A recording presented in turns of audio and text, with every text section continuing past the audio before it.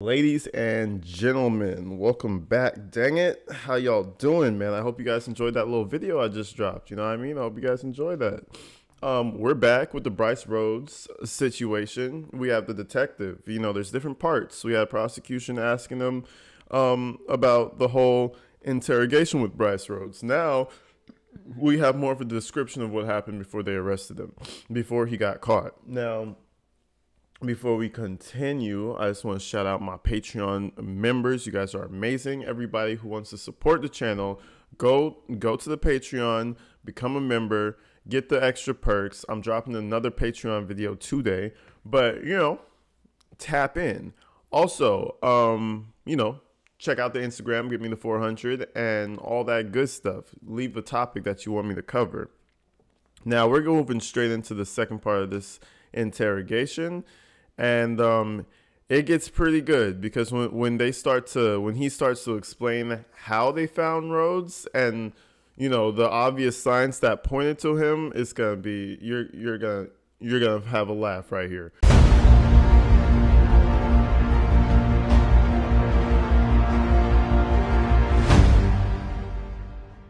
Anyways, let's go ahead and check this out. We use various investigative techniques to get the individual to tell us things, to get to the truth. Did you have a video of the charger in front of Elizabeth Wren's house? No. After you interviewed him, what did you do? Oh, okay. In this process, once we were done interviewing Mr. Rhodes, at that point, I believe Mr. Anwan Carter was already brought down to the thing, and I switched my attention over to there. Okay. Did you conduct the interview with Mr. Carter? I conducted the very first interview with Mr. Carter, yes. How did that interview initially go? Not well. Not well at all.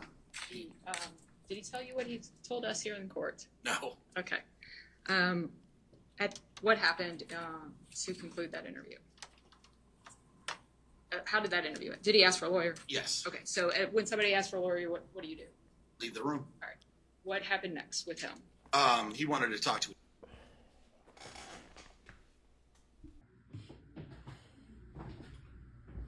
What's up, ladies and gentlemen?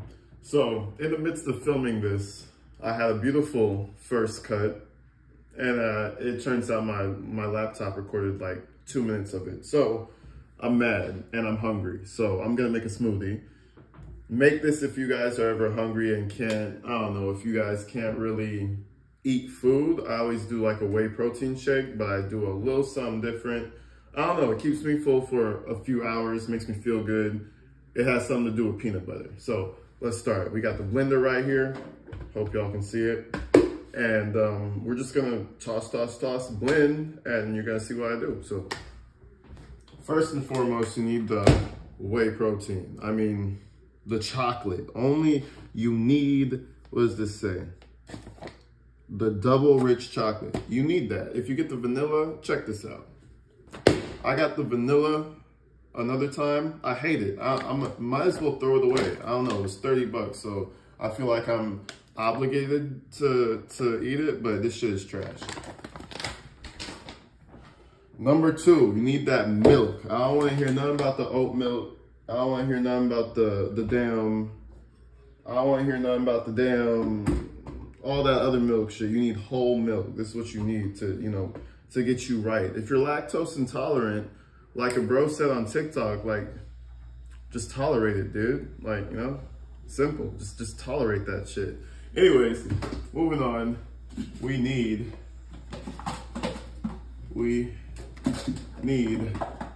not the nutmeg. I just saw nutmeg and my brain said nutmeg.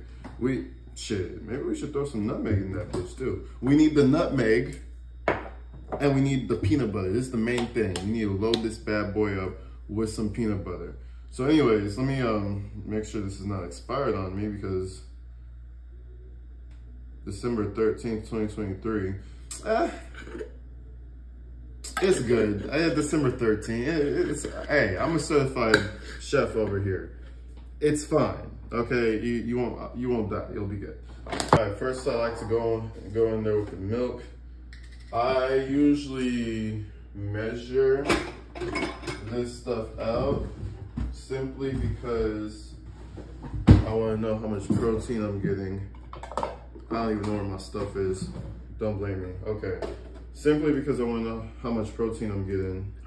And I've done this so many times. I know like a cup of milk and a couple teaspoons of peanut butter is like a whole bunch of protein. And then I have the whey protein powder. It's the skinny guy. It's the skinny guy breakfast, I'm not gonna lie.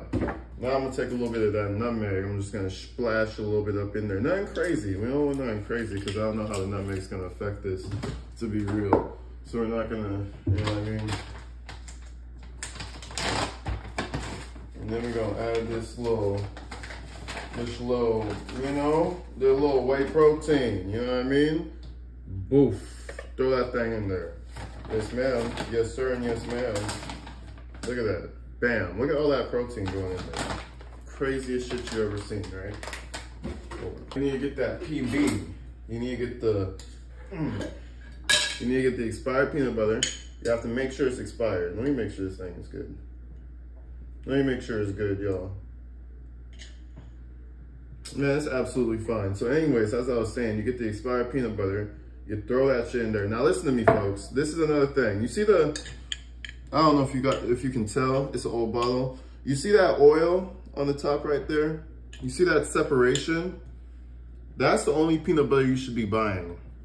You should not be buying the damn hard peanut butter with all the preservatives and all that shit, because that peanut butter will last you for a decade and you could eat it. Because why? Because there's preservatives in that shit.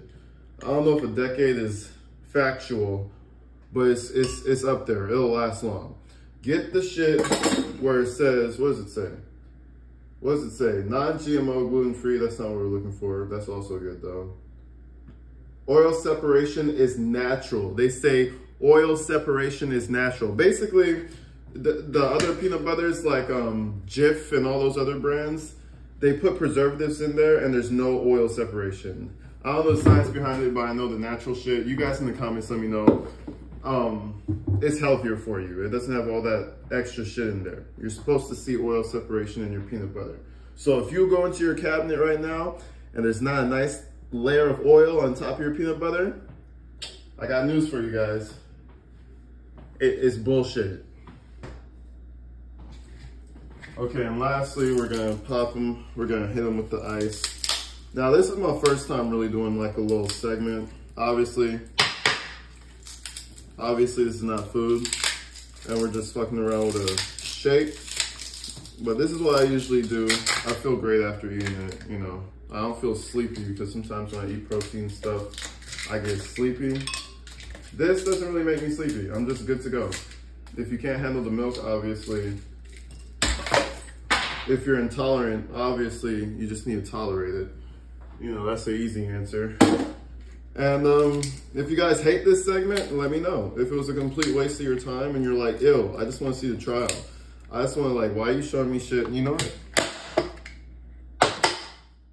If you're, that's some hard ice. I'm not even lying to y'all. See, that's why I need the strength right now. Don't worry, I wiped my cabinet. This is actually crazy, hold on. Anyway, so as I was saying, if you guys hate the segment and think it's a stupid idea, let me know. And if you guys like the idea and think I should, you know, actually cook a little food or do some, change the angle, put it on the oven, also let me know. But anyways, I'm hungry. Let's get this thing going. Shit, what am I doing? Liquefied puree blend.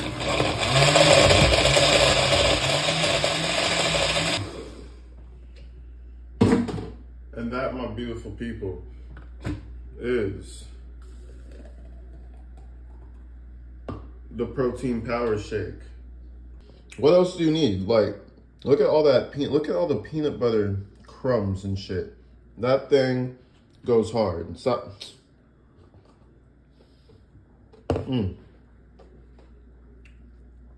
Stop playing with it. Look at my flip-flops.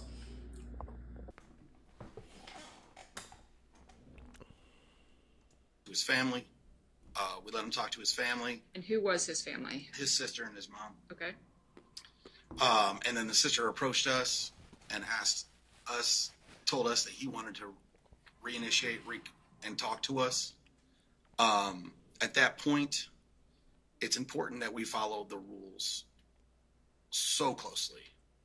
So I talked to another sergeant that was in charge of me at the time, a Sergeant Lesher, and I requested Sergeant Lesher go back into the room, reread him his rights, explain to him the situation, and then he conducted the second interview while I observed it from another room. Was that interview, did he tell you what he told us in court? Yes. So what were the crucial pieces of information that you gathered from that interview that helped your investigation? Yes. And what were they? Okay, well, obviously the story that you heard in testimony. Yeah, I mean, before before they started snitching on him, they were really confused as to even if these were the boys. Remember that? They couldn't even describe, they didn't even know who they were. Then they would show it to the mom eventually, and she identified them. Then they were trying to figure out, like, well, who would do this? Like, it was a lot of layers. They even went to, I think they went to Rhodes' house already. Didn't find anything, you know what I mean? Because, you know, on the surface level, everything looked good. They cleaned the house up. So it's just kind of like, all right, keep on moving. Until, you know what I mean? And that's how it always happens. I mean, somebody's going to tell on somebody. It's in your, like, I feel like it's in your nature to get it out, you know what I mean? So, yeah, you know, and that's what you get for hanging out with a bunch of 15, 16, 17-year-olds, bro. That's weird, dog. I'll say it once again. That is weird. If you have a desire to hang out with a 16-year-old and you're 25, you need to go check yourself out. Go get some therapy. Go find a friend who's 30 or some shit and go hang out with them. Like, nah. Did this now let you know where the murder happened? Yes. While you're doing all this, was the first search warrant at Height that we heard about going on? Yes. Okay, so did you all get new information that caused the second search warrant to happen? Once Anwan reinitiated and Sergeant Lesher began talking to him and gathered the information, we took that information, and once we had enough and we realized that it was no longer looking for a murder weapon, we were looking at a murder scene, we had to change the dynamics, write another search warrant, and go back over to 7063 North Height. Why didn't you just pull out the carpet the first time you were in there? If we pulled out the carpet of every single house we went into for every single search warrant, I don't know if there would be an uproar, would there not? We don't pull up the carpet because we don't have any evidence to support the idea that we need to pull up the carpet. When you do a search warrant, you're looking for specific items, right? So the initial search warrant, we're looking for a murder weapon. We're looking for anything that would lead us to the next step. Once we gathered this information from Mr. Carter, that the murder actually occurred at 763 North Height, well, now we have to change our gears. We have to write another search warrant and start a more... Yeah, we have to write another search warrant, and we have to tear that motherfucker apart. That's what he's basically saying. Now, oh, look at his eyes. Perfect pause point. Your boy drinks.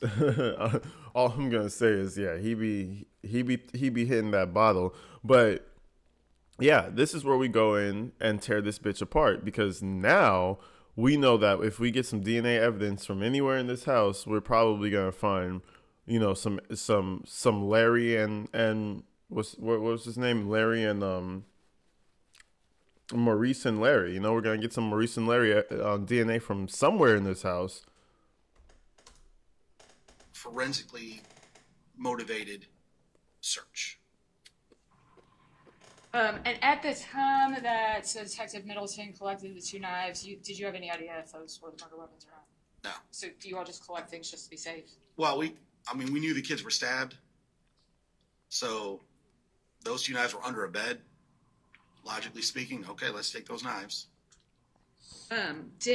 Was this the first time you all had information that Christopher Jones' murder was connected? Yes. And so did you alert Detective Griffin? I notified Detective Griffin. And did you get information on a third individual from Mr. Carter? Ja'Cory Taylor? Yes. I'm sorry. Yes. Yes, we did. He referenced Mr. Taylor several times as Corey and explained to us that Lil Corey and Ja'Cory was the individual that was also at the location when the murders took place and participated.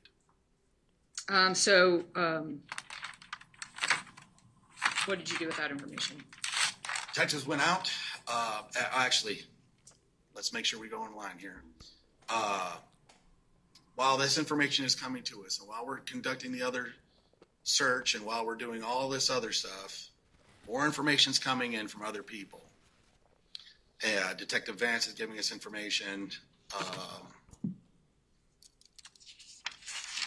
and we're gathering information about everything that was going on that day. I believe it was, I don't want to misspeak. Man, this guy has a Bible worth of notes. When I tell you, he's like, I don't want to misspeak. Like, bro, there's a lot of speaking in those pages. Like, damn, brother. That's like, you got tabs on the shit. That's a whole Bible right there. Like, damn. I guess that's what 7 years of a case looks like. And you could just slowly add things to it to create the most complete case ever. But damn, that's a lot of notes. Oh, yes. While this is going on, we're also, Detective Rutherford also interviewed Mr. Christopher Jensen. And during this interview with Mr. Christopher Jensen, we located the blue Mazda. And it was relayed to us about the unbelievable smell of bleach coming from the Mazda and the missing backseat. So you see, hold on. They're behaving like this backseat is the only thing. Like, this is the end all be all. This is the piece of the puzzle that keeps us out of jail. This backseat that has a little bit of blood on it, we remove it. It is removed, and we bleach this bitch down. The most pungent smelling cleaning agent that we could use, bleach. That's gonna smell in a car for a long time. We're gonna use that. They weren't using their heads, bro. They needed to crush that shit.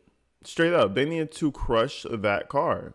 That's the only way I see it happening. That's the only way I see it working. Now, the police are still going to look at you because the car disappeared. What happened to your blue Mazda? You know what I mean? Oh, it got stolen, because you would probably file a claim, right? Like, oh, stole my car. And, take it to one of those press shops and press that motherfucker into a pancake. Never to be seen again. But I mean, I would still say that's a better option than what he did. You know what I mean? Remove the back seat and scrub the car down with bleach. Oh, you want to use that car, huh? Nah, bro, that car needs to disappear. It needs to turn into dust. Stupid. Do with that information? That information, Sergeant Lesher gathered more information from Mr. Carter, and we sent Detective Peters, who you heard testify the other day, and Detective Messler out to go look for the back seat and the burnt dumpsters. And did you receive word that a dumpster had been identified as possibly containing a backseat? Yes. Detective Peters called Lieutenant Kessinger, and Lieutenant Kessinger told me we found it. Found the backseat. Okay.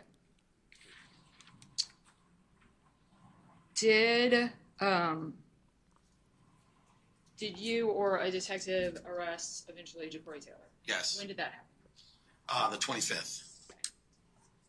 Was he interviewed? Yes. And did he testify, or did he state what he testified to in court at that time? Yes. Did he admit to this case at that time? During which interview? Sorry.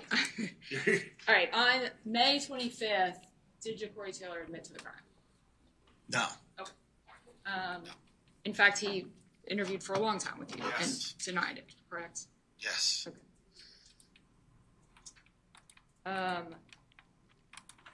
Did the interview of did Ja'Cory Taylor and or Anwan Carter tell you about other individuals being present with Brice Rhodes and them and Larry and Maurice at Hyde Avenue? Yes. What information did you get from them that could or did not help with further identification?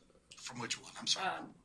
From, let's say, did Ja'Cory give you any information that helped? He just told us about a light-skinned male and a black-skinned male. He didn't, a dark-skinned male. He didn't give us anything other than that, really. Okay. What about Anwan?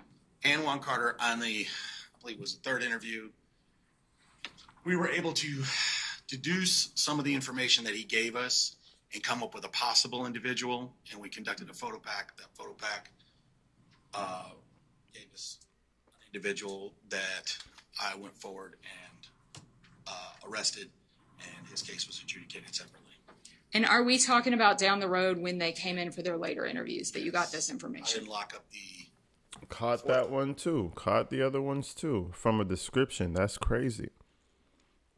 But this goes to show that once you're in the room and somebody's doing a crime, you better distance as fast as possible, because guess what? You're all going down. Now, I mean, they all took part in it by the hands of Brice. He made everybody take part in it. So that's a little different. I mean, just by being there, you're guilty, but you actually kind of taking part in the crime too. That's a whole nother level of being guilty. But yeah, I mean, but guess what? Guess who's doing the most time? Brice. Everybody else is going to get out in this lifetime. Rhodes is not getting out in this lifetime. No, sir. That's what I'm assuming. I haven't seen the trial yet, because I mean, I haven't seen the ending, the whole I haven't seen the results yet, but I'm interested to find out. The subject until November, I believe. And what is his name? Tareen Coleman. Okay, and that was handled separately? Yes. Okay. What did you ever get information on this fifth person? Was Tareen Coleman believed to be the dark-skinned or lighter-skinned? The dark-skinned. Okay. What about the lighter-skinned male? Did you, Nothing. if you had that would have pursued information? it. I'm sorry. I mean, in November, this happened in May. In November, I received information and could confirm the identity of Tareen Coleman. We don't stop. We go forward. We go get the bad guys. That's our job, right?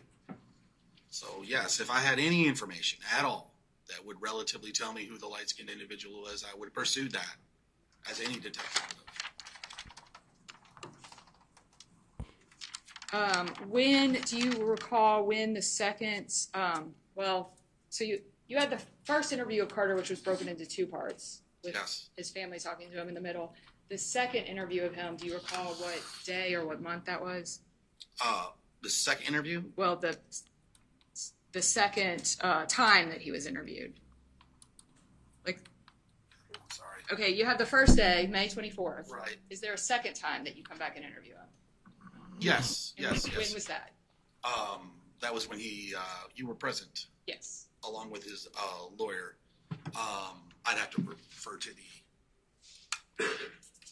I don't know.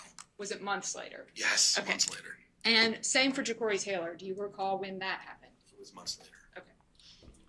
Was that also in the presence of his attorney? Yes. And me? We talked about a lot of addresses and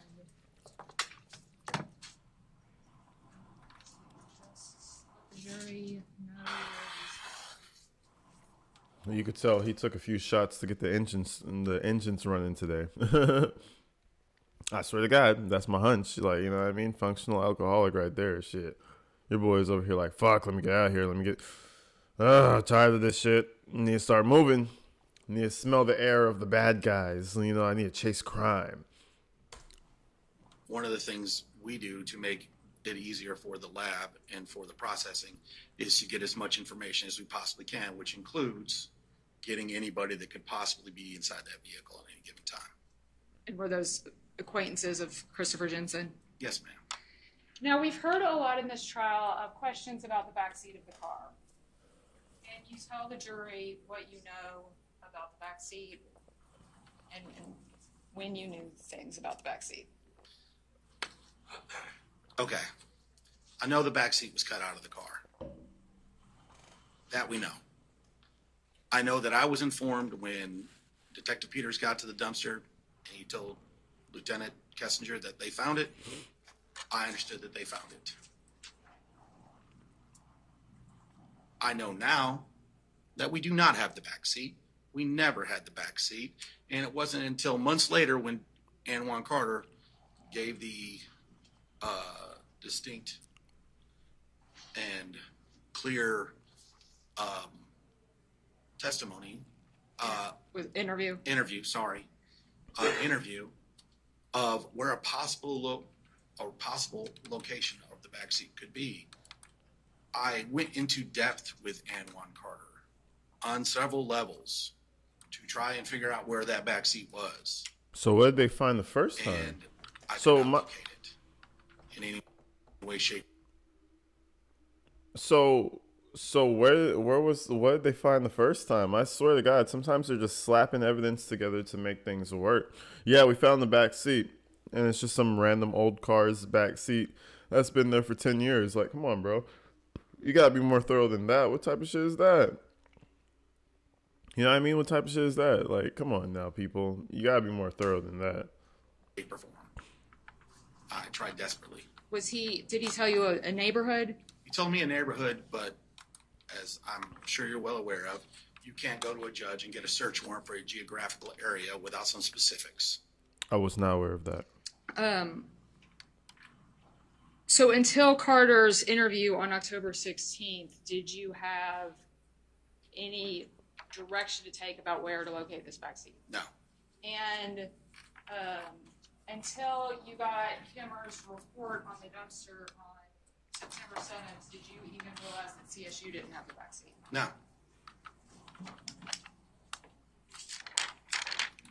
Thank you. I have no further questions. All right, so that was pretty much it. That was prosecution breaking things down. Next video we're gonna go. Well, the next Brice Rhodes video we do, it's gonna be more defense based. We're really gonna see what the defense has to say, but we just need to get through the detective on prosecution. But yeah, it's a crazy one, man. We might skip ahead to the verdict just to get the reaction on that, because I really want to know how much years he got. Do not tell me in the comments, but we're gonna go to that really soon. But until then, people, I love you guys. Go check out the Patreon if you want to support the channel. Check out the Instagram. I almost said Snapchat. Go check out the Instagram. Go follow that thing. Get us up to 400 subscribers. We're almost there. And yeah, I'll see you guys in the next one. Until then, stay inside, stay safe, and I love each and every one of y'all. I'm out of here.